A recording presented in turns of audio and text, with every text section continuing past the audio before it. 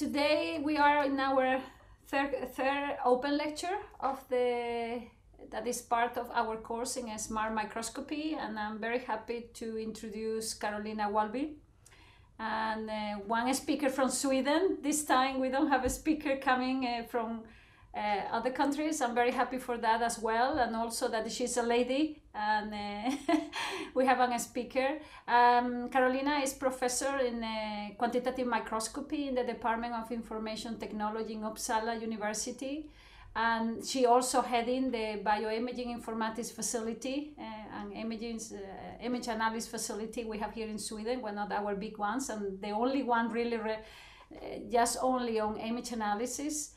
And her research is actually focused on the development of this computational image analysis approach that is based on artificial intelligence and deep learning. And she tried to extract information from microscopy images, and I think as well you have started as well in some clinical images, but so far more in microscopy on life sciences. Even so that your background is actually, you are not a computer scientist. I think you are in biology, am I right? Well, I have an engineering master. Master as well, but that is good, because and then you understand more the life science. Sometimes it's complicated to do with a computer scientist. Today she's going to show us what she's doing with these images, and she just tried to fool me with the first one, but I did my good job here. Carolina, the stage is yours. Thank you very much for coming and be here today.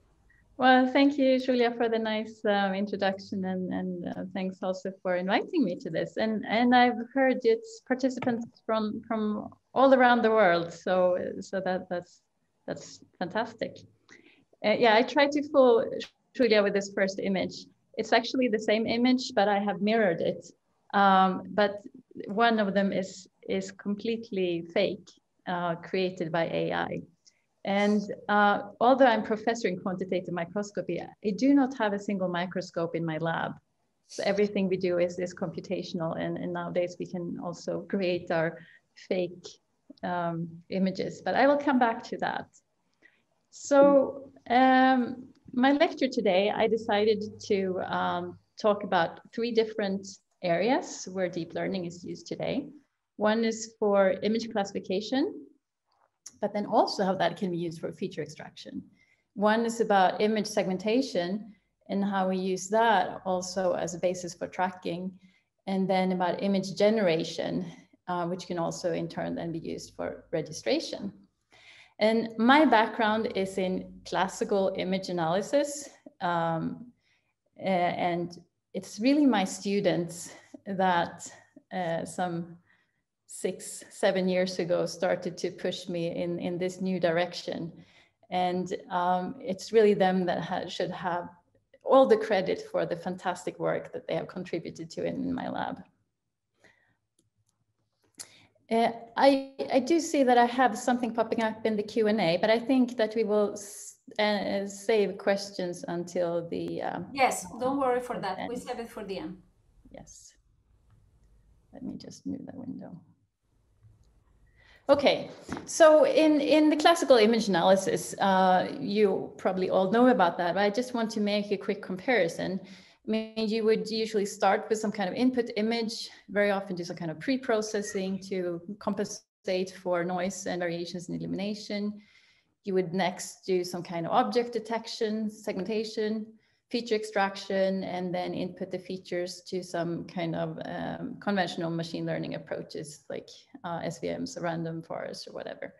And then you get an output saying, for example, that this illustrates health and this illustrates sick tissue.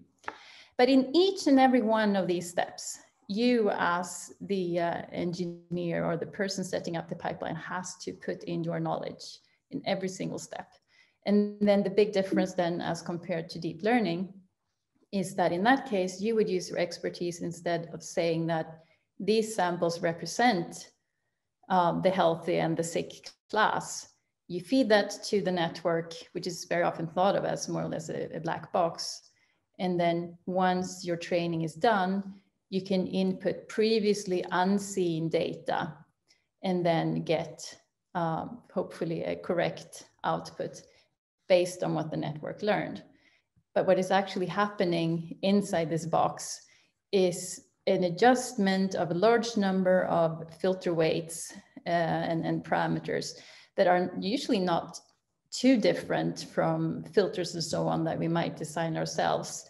But everything happens in the background and is very much then dependent on the data that we feed the network with. So really the big difference is that the features in this artificial intelligence network is that they're not designed by the human engineers, but learned from these large amounts of training data.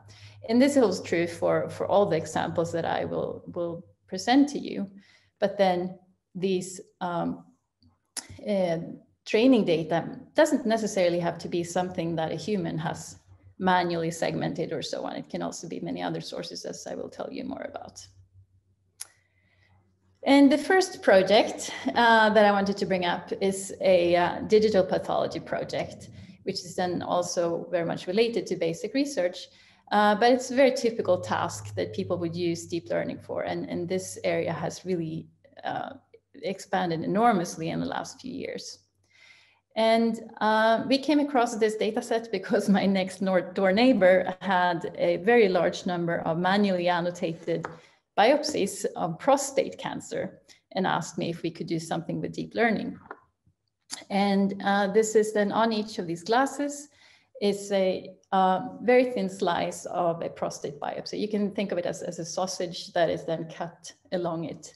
And then next to each of these long thin pieces of tissue is a pen mark manually drawn where there is cancer spotted next to it in the tissue section. And together with that, we also then had a Gleason grade saying how severe the cancer is. So we got this. And the reason why we would want to automate this is that it's a very tedious process to find the cancer visually. I mean, even if you have a high definition screen, just looking through the whole sample takes a lot of time if you look at a resolution that's high enough to make a correct decision. And then, of course, if you can have some kind of decision support system, it would be enormously helpful in the clinic. So what we did was to start from these pen marks and then kind of find the tissue next to it automatically so that we could cut out both malignant and benign tissue samples next to the pen marks. We skipped the area that was kind of in between to avoid too much confusion. We also had for each of the biopsies a parallel slice that did not have any pen marks connected to it. Once we had these patches, actually we got as many as 5.1 million patches. We had them slightly overlapping, as you can see as well. Once we had those patches, each corresponding to 540 by 540 micrometers, and actually 10x resolution. That's lower resolution than we had access to. And this was a bit of a balance because when you visually look at a biopsy, you make a decision when you see the context. And if you have too small tiles, you can't really, the network doesn't have access to the context of the tissue. So therefore, we had the best success when actually lowering the resolution and having larger patches. So we fed this into actually two networks. One that would only decide what is malignant and what is benign. And then a second network that would take all the malignant cases and then do the Gleason grading. And then we could evaluate this on unseen data. Also unseen data from different hospitals. And then for each of these sort of patches of that, then we'd of course take patches all across the sample. We could feed them into the network and then get a heat map for where we would have those patches that would have the highest Gleason grade. And this could then be used as an overlap of the original data to guide a pathologist to where to take a second look. We could also then directly relate the output from the network to the grade that was assigned to each of these patients. And it turned out that when we evaluated the system, we had really, really nice performance. And in the end, the data shows that we could actually dismiss about 80% of the negative cases without missing a single cancer case, meaning that the workload at the clinic could be really reduced. But then again, you want to know, does it really work? As we also went on to evaluate this on 87 difficult cases. And these cases had been selected before we created our network because they were difficult, and they had been evaluated by 23 internationally acknowledged uropathologists, and they had all graded these 87 cases. And one of these 23 acknowledged uropathologists was actually our own AI trainer. So what we decided to do then was to compare each of these experts against one another, against our AI trainer and against our AI system. And then we hypothesized that if a person has the same or agrees with many others, that makes them more sort of stable in their grading. This can of course be argued, but if someone is really in consensus with lots of others, then we assume that's a good grader. So then we ranked them based on how well they agreed with others using the Cohen's kappa score. And it turned out that our AI trainer was actually the best, which was then good for us to have a well-trained system. And when we ranked them all, our AI system ended up on place 17 among the 23. So place 17 out of 23 might not sound so good, but I think it's important to remember now that our 23 were world-leading uropathologists. And then maybe this is the rest of the pathologists in the world. So the AI system is pretty good at grading. It is as good as an internationally acknowledged uropathologist, and perhaps it could actually be used for decision support, especially in places where there is a lack of experts. And many others have been showing similar results after us. So I think this is something that we'll see more of in the future. But there's a downside to this story as well. There are limitations. We had access to 7,000 of these manually annotated prostate biopsies, and they were manually graded by really one of the best uropathologists in the world. And of course, not even these best uropathologists always agreed. So getting access to this really nice data set is kind of rare. So it's not so easy to build this kind of system on different data. And also what we saw was that we needed to, we tried we actually tried 3 different scanners, and the system only worked on 2 of them. The third one, the images were compressed in such a way that it was not possible to apply the system to it, although they were visually very similar. We also used data from different hospitals, so there were variations in the stainings, but if the staining protocol would be very different, it would probably fail again. And then it's not really so exciting to only do and repeat what a human could do. You know, you want to kind of go beyond what a human can do. And this is something that we're quite excited about. We have been working for many years with spatially resolved transcriptomics.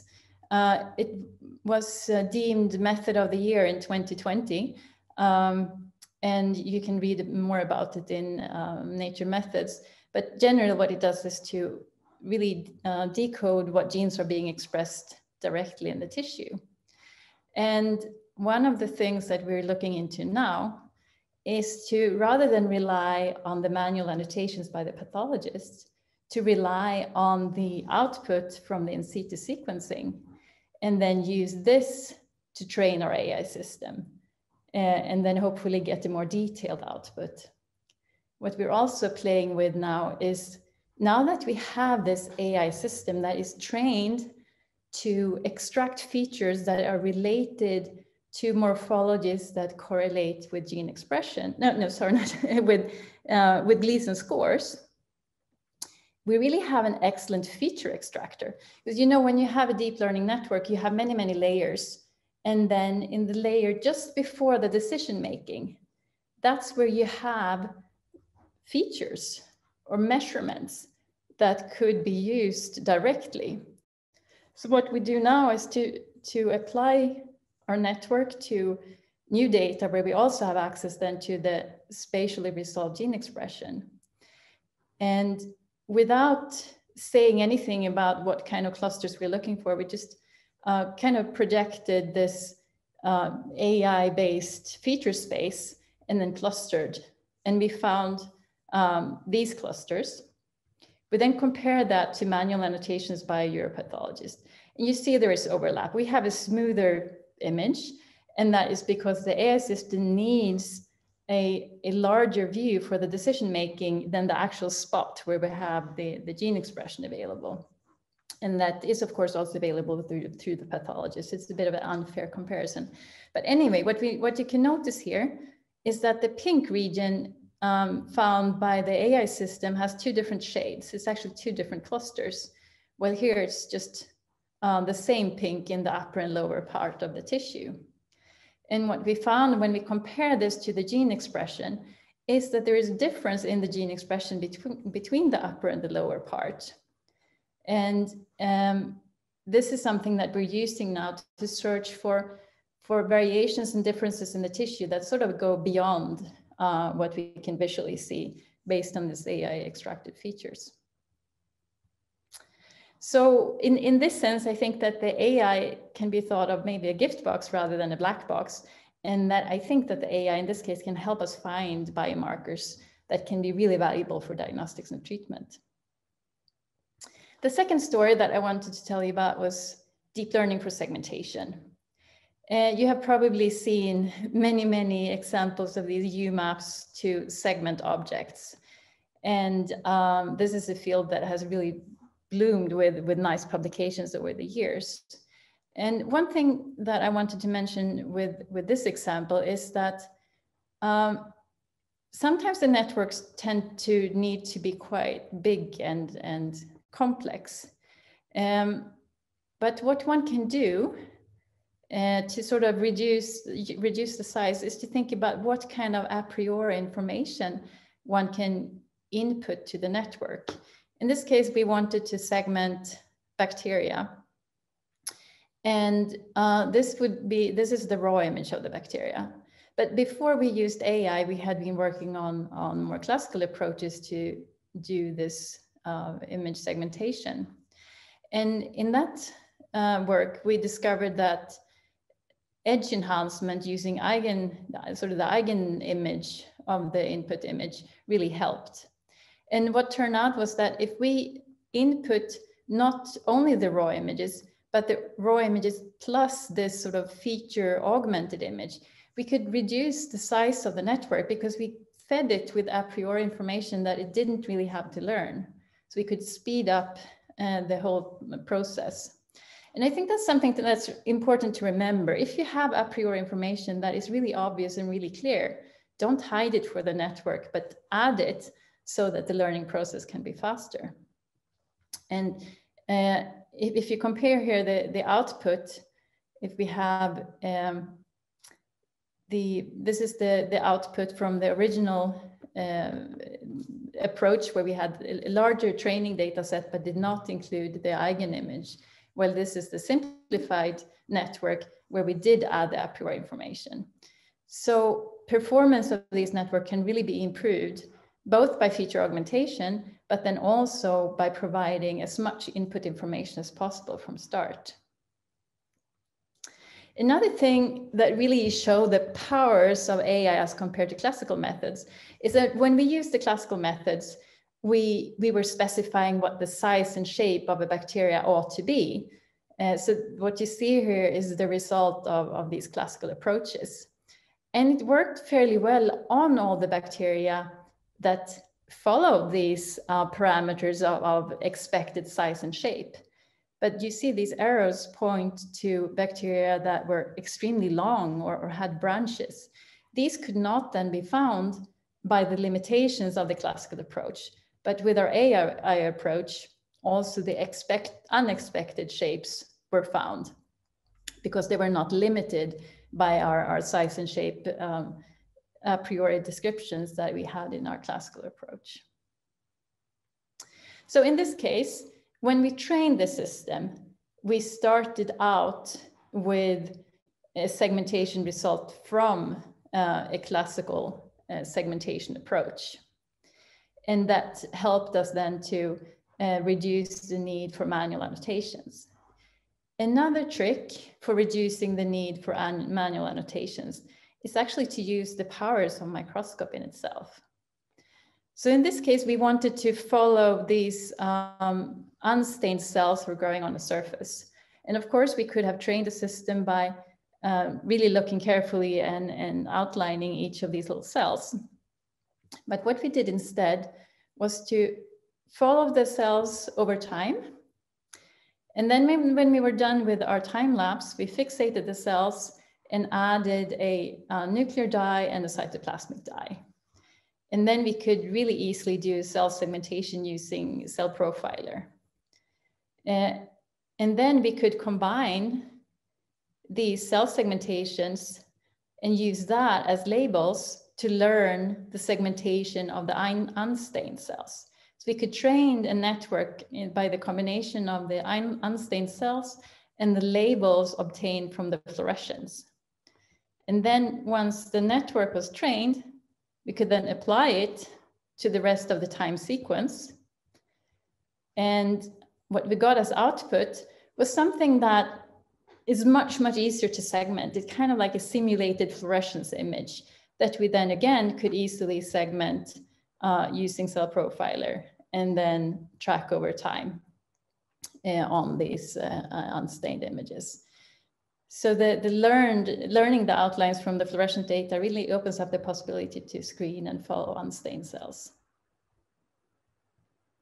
In this process, we also thought that it could be fun to see, one of the limitations in microscopy is that you might not have enough stains for everything you want to see. And then we looked at this cell painting data set, and we saw what happens if we remove the nuclear stain and try to learn what nuclei are from the rest of the stains. And I mean, visually, it's quite obvious that you could spot where the nuclei are, also if you don't have a nuclear stain. And it really did work out well. So this kind of brings me to the third and final thing that I want to talk about, and that is deep learning for image generation. And this was a challenge organized by AstraZeneca. It was called the Adipocyte Cell Imaging Challenge. And they want to do analysis of adipocytes, but when they work with fluorescence, they're limited because the stains are toxic, expensive, and cells cannot be followed over time. So in parallel, they can also collect bright field images, and that they can do on live cells. And it's cheap and non-toxic, and you can image cells directly harvested from patients. So what they wanted then to see, is it possible to take a Z-stack of these bright field images and learn what a fluorescence image would look like for the corresponding cells. And I'm not going to go into the details. I'll point you to the publication. But my students got super excited about this challenge and spent many hours on trying to solve it, and ended up setting up 3 different networks for each of the image channels. And it really turned out to work super well for creating something that looks very much like the real fluorescence image. And one of the evaluation criteria was also that they would create the same per cell metrics as a pipeline applied to the real image. And that worked out really well. And similarly, other limitations in microscopy could be when you want to do traction force microscopy. You have to grow the cells of beads, and you have to image the beads, and the scale of your experiments can be limited then by how many beads you can use and so on. So then what we did was to have the calculated force data from the beads and just a raw image of autofluorescence in the cell. And then we could train on the force data with the raw data at input, and then predict where we would have the attraction forces. And just like with the previous data sets, what I'm showing here is the result on unseen data. So it was not trained on this combination, but a different combination of images. And this is the prediction using the data on unseen images. The final thing that I just want to mention really quickly is that we can also use deep learning for image registration. If you have very different modalities, it's difficult to register them with standard image registration methods. But if you feed the network and say, we want to see, is there anything similar between these images? Are there any things that repeat across the two images? And this is what the network found as repeating across the two images. It's something that looks very different from the images, but it's something where almost any registration algorithm would be really successful. So then you can align these two images and then apply the same transformation to these very different modalities, and then continue with your multimodality analysis from here. So lots of different fun things that you can do with deep learning.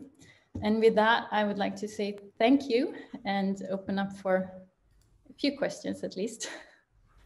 Thank you, Carolina. It was great. I like the registration one. We do a lot of correlative here, and that's fantastic.